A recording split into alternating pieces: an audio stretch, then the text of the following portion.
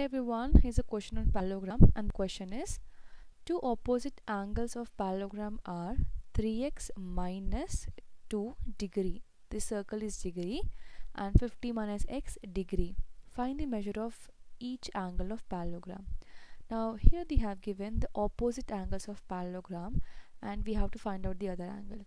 And we also know that in parallelogram opposite angles are equal. Yeah, opposite sides are equal, opposite angles are also equal. So we're going to use this property to find out the opposite angles, the value of x and y first, and then later we're going to find out the other angles. Now here 3x minus 2 will be equal to 50 minus x, because opposite angles are equal, they have given in the question. Now here I'm going to first find the value of x, so transpose the x to the other side and this 2 to this side.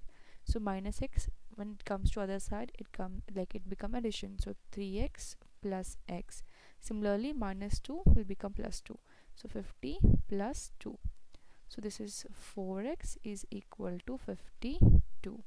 Now we want only x value, so when you transpose 4 to the other side, it comes in division because 4 is in multiplication with x. So 52 divided by 4, which will be equal to 13. So we got x value as 13. So therefore x is equal to 13. But we have to find out the angle, not the x value. So here if I find out one angle, I can find the other angle. Suppose this is my parallelogram AB, C and D. Okay, and one angle, let me take it as 50 minus x. Okay, suppose A is 50 minus x, so we got x value, so 50 minus x is nothing but 50 minus 13, which is nothing but 37. Yeah, so one angle we got it as 37, so angle C will also become 37. But we have to find out the other angle, that is D and C. We have to find out how to do this. So you might have learned that adjacent angles of parallelogram are equal. Okay, if you add the two adjacent angle, the sum will be equal to sorry, I said adjacent angles are equal. No, I'm sorry, it is a sum of adjacent angle is 180 degree. Means if you add two adjacent angle, any two adjacent angle, the sum should be equal to 180.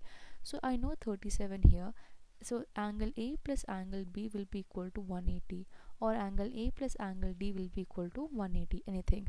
So here let us take angle A and angle D is 180. So angle A plus angle D is equal to 180 degree. Angle A we know has 37, so 37 plus angle D is equal to 180. Now transpose 37 to the other side. 37 is like its sign is plus, right? When transpose to the other side comes in subtraction, minus sign.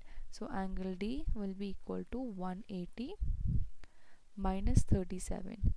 So when you subtract it, we'll get it as 143. So angle D is 143. But we know that angle D and angle B are equal because opposite angles are equal in parallelogram. So angle B will also become 143. So that is how we got the all angles here. All measure of each angle will be 37, 37 and 143, 143.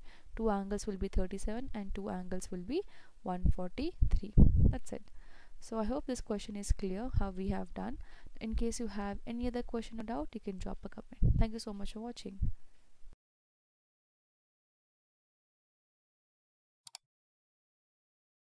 So we're gonna